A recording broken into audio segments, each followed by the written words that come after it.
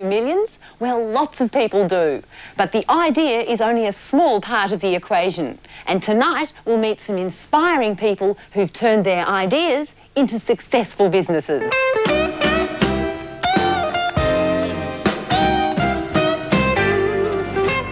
Peter Alexander's the name, pyjamas the game. Peter started his own sleepwear business at the ripe old age of 22. 10 years later, he's a household name for anyone in the know about gym jams. Well, you know, you can't go past a flannelette pyjama for winter. It reminds me of when I was a baby, you know. Gorgeous. You got a good memory. Yeah, I have. I'll go back a long way. These days, Peter's the epitome of success, but the outlook wasn't always this good. I was terrible at school. I failed everything. I thought, what the hell am I going to do with my life? I couldn't get a job packing in Safeway. I would never have thought I'd be sitting in a business that turns over $3-4 million a year, exports around the world, and have a very nice lifestyle. But somehow I did it. This fun and funky line of sleepwear started almost by chance. I did want to go into a business of my own. I was working for Sportsgirl at the time, and my sister asked me to get her a pair of pyjamas for her birthday, and I went looking for them, and it's that old story.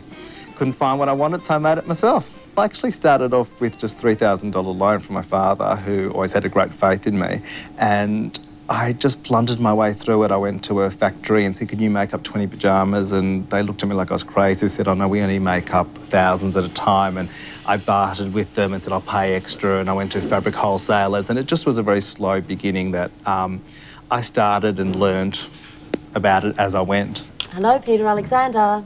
Sure. According to Peter, one of the keys to his success was the ability to keep his expenses down in the early days.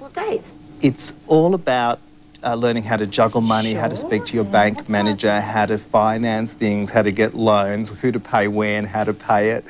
It's so confusing, and I had to learn it on the job, and I probably would have saved myself a good 3 years of work if I'd either got off my backside and done a business course, or I learnt a bit about it in school.